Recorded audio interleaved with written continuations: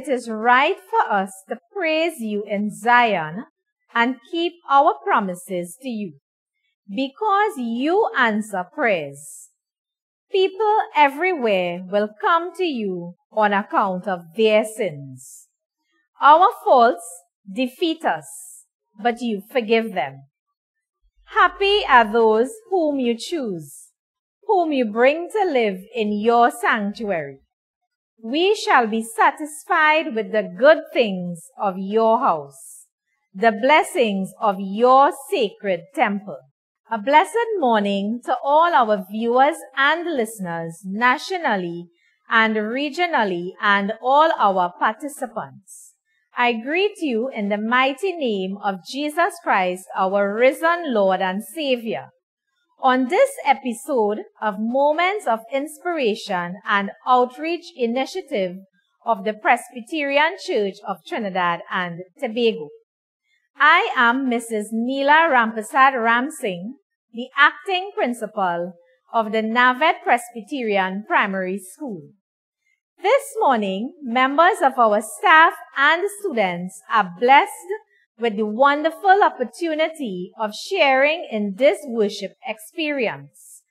As we commence our program today, we focus on the topic, Thanksgiving.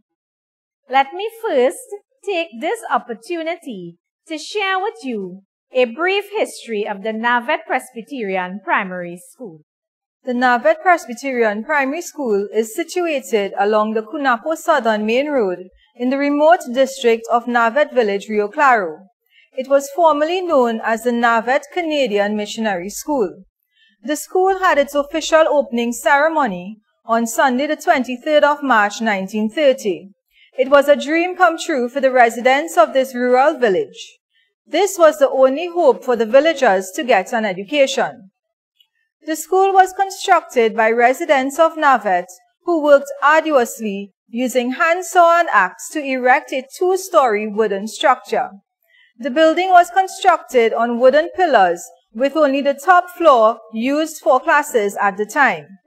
The first log entry was written in 1930 by the manager of the school, Reverend George Murray.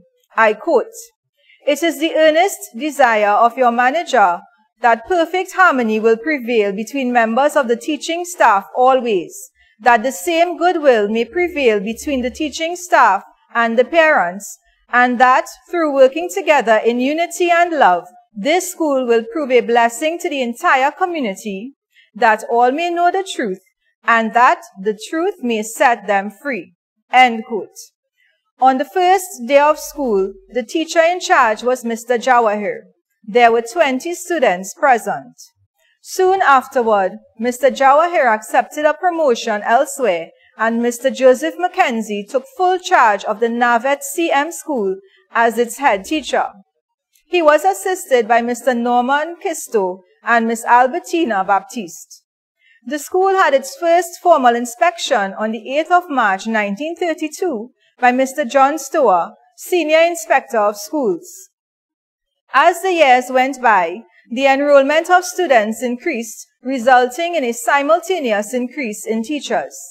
The Navet CM School was also renamed the Navet Presbyterian Primary School. After 52 years of construction, the wooden structure became unsuitable for use. The decrepit building was beyond repair. It had to be demolished in 1982. Whilst construction of the new school building was underway, the students and staff were decanted to the nearby Kush Government School and operated on a shift system for approximately 2 years. On the 22nd of October 1984, the flat concrete building, which is currently in use today, was formally opened. The phrase "upward ever" was adopted as the school's motto, encouraging constant upward mobility in not only academics, but every aspect of one's life. Presently, the school's enrollment stands at 108 students. The staff consists of an acting principal, 7 teachers, 4 cleaners, 1 business office assistant, and 3 on-the-job trainees. Indeed, a most humble beginning to set in motion an institution of learning of which the people of Navet and all those who pass within its hallowed walls can be justly proud. As we prepare to receive the word of God, please join me in a word of prayer. Let us pray. Heavenly Father, we come before you today in your house to worship, honor, and thank you. Father, you are glorious and wonderful. You loved us so much that you sent your Son, Jesus, to die for our sins. Open our hearts, Lord, to receive your love. Open our minds to hear your word, and open our hands to receive your grace. Merciful God, we confess that we have sinned in many ways, and we have not loved you with all of our hearts, souls, and minds. Help us to recognize the wrong that we have done, and lead us to do better.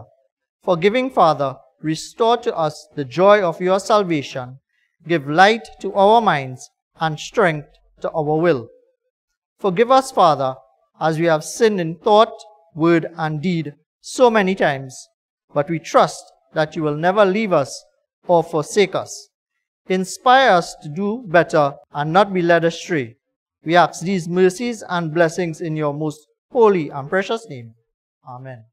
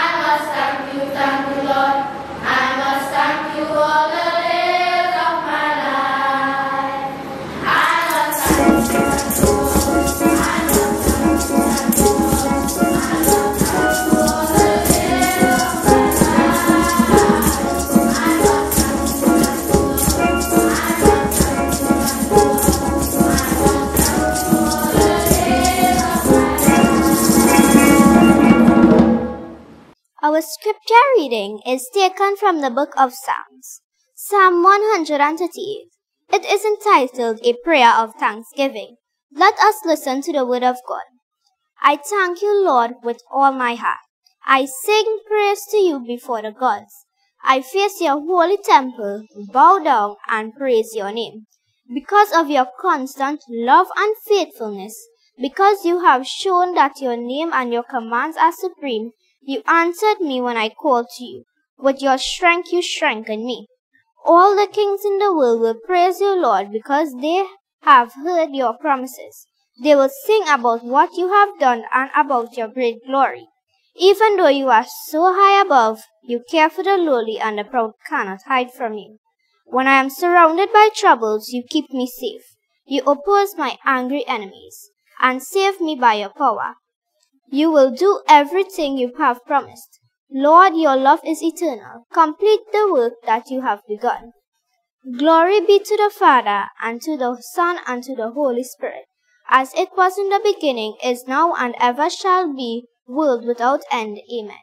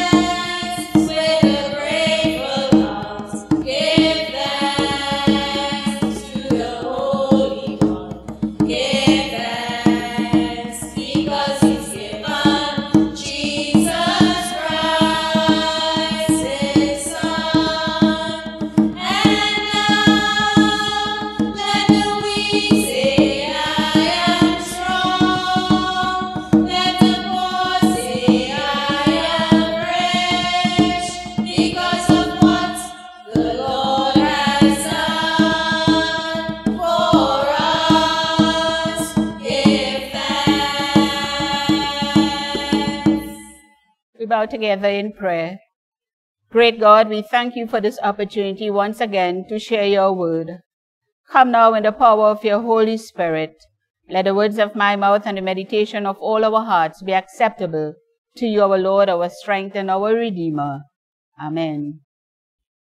My dear brothers and sisters, today our theme for meditation is Thanksgiving. And our text is taken from the Psalmist, Psalm selection 138, focusing on verses 1, 2, and 3. Being thankful is more than simply saying, thank God for what he has done for me. It is gratitude to God for his character and faithfulness. We gather today to give thanks, and hopefully not only to give thanks, but to feel thankful. Although some of us don't feel thankful, we feel worried, we feel anxious, concerned, lonely, distressed, or just plain bored. But I still ask the question, what are you thankful to God for? David's praise came from a thankful heart. He describes how he shares a thankful heart for God. Verse 1 and 2 says, I will give you thanks with all my heart. I will sing your praise before the heavenly beings. I will bow down toward your holy temple and give you thanks to your name for your constant love and truth.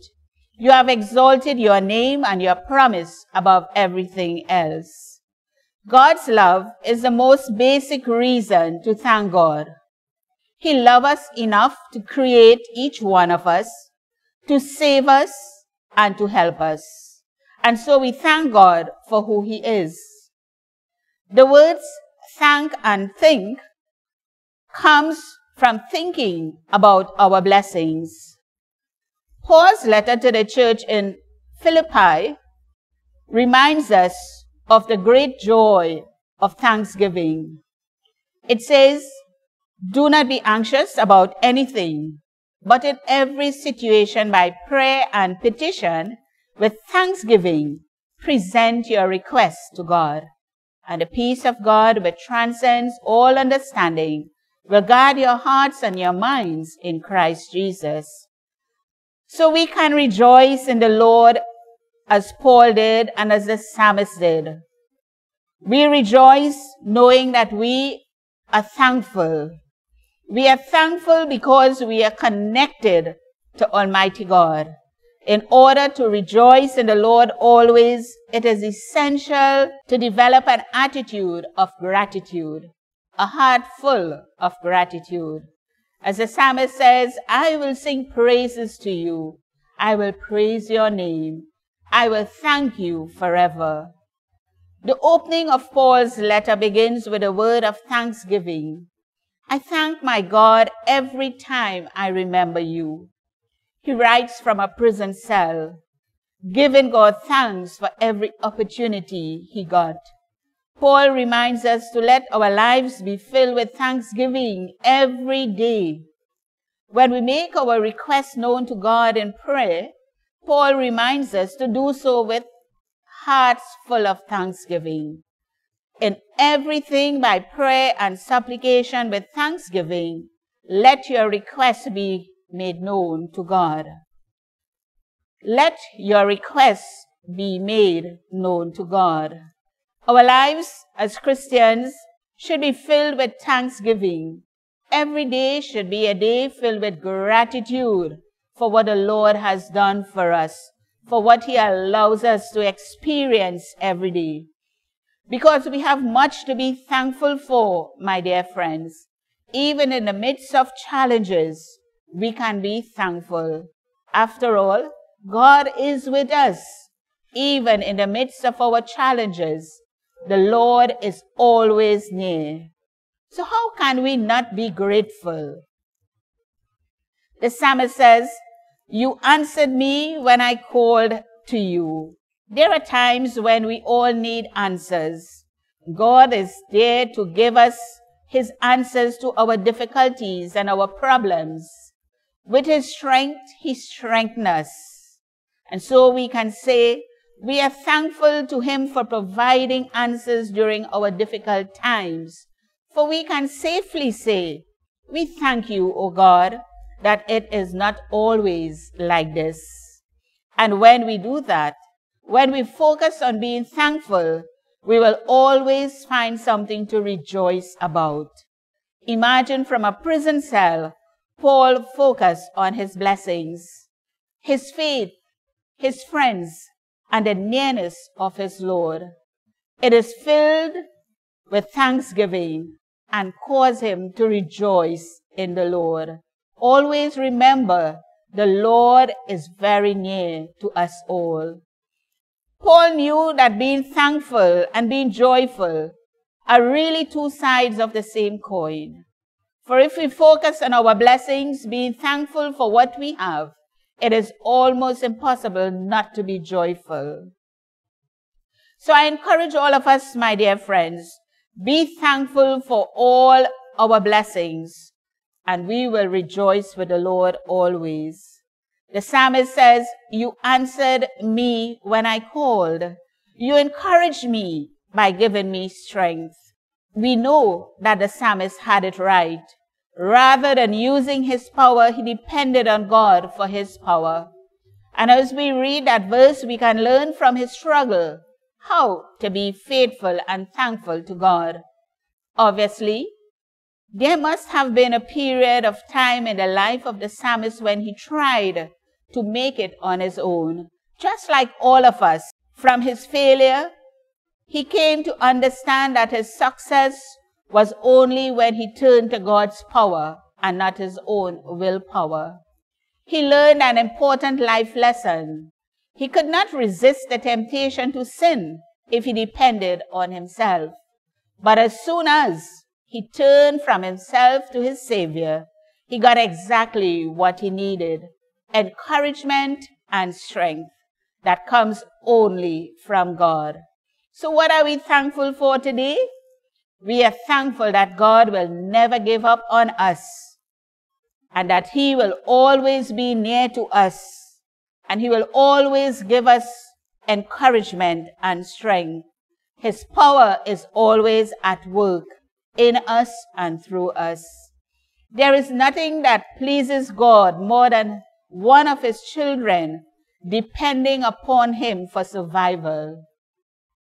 And we must never forget that as soon as we call, God answers us. The psalmist also reminds us, when I am surrounded by troubles, you keep me safe. You will do everything you have promised.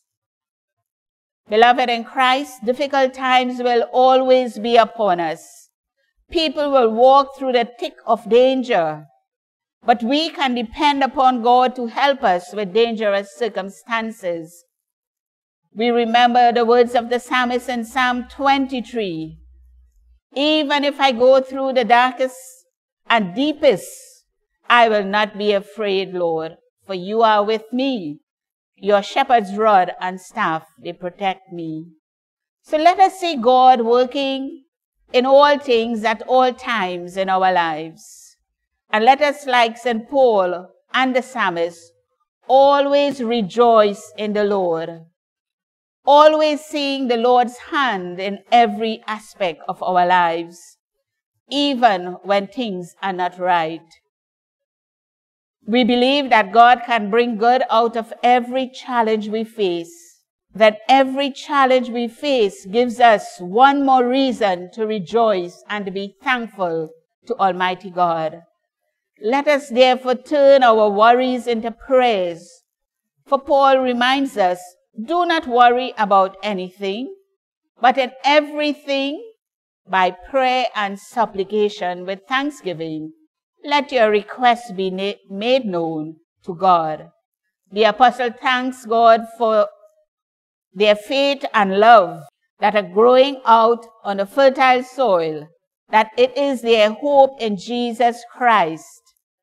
May our hope and our faith also continue to grow in the love of our Lord and Savior, Jesus Christ. That love, along with our Christian faith, allows us to receive what God offers to us through his Son, Jesus Christ, in the gospel, the good news. The gospel, my dear friends, not only speaks about Jesus' life, death, and resurrection, it's also a power through which God works in all of us. The gospel bears fruit and grows. It produces not just a few understanding of who God and God's adopted sons and daughters are, but also the new creation that is faith, love, and hope in action. So when we do these things, we can't help but rejoice in the Lord. Today and always, we always have the opportunity to give God thanks, no matter what it may be. And so, as you and I continue to do all these things, may the peace of God, which passeth all understanding, guard our hearts and our minds in Christ Jesus. In the name of the Father, and of the Son, and of the Holy Spirit, one God. Amen. Let us come to God in the fellowship of prayer. Let us bow. We give thanks to you, O Lord, with all our hearts, for you have exalted above everything your name and your word. We cried out to you for help, and you have heard us. We have walked in the midst of trouble, and you have preserved our lives. We have hungered and thirsted for your higher blessings, and you have given us the bread of life and a cup of salvation. We have lost our sense of purpose, and you have fulfilled our lives with fresh meaning and new direction. Today, we thank you for your word read and proclaimed by your servant. We thank you, O Lord, for this program, the moments of inspiration. Bless all those who participated in this activity, an initiative of the Presbyterian Church of Trinidad and Tobago. To you be all blessings, all kingdom, all power, all glory. Bountiful God, gracious Savior, one with God, Spirit of unity, hear and receive our prayer, for it is in the name of Jesus Christ we pray. Amen.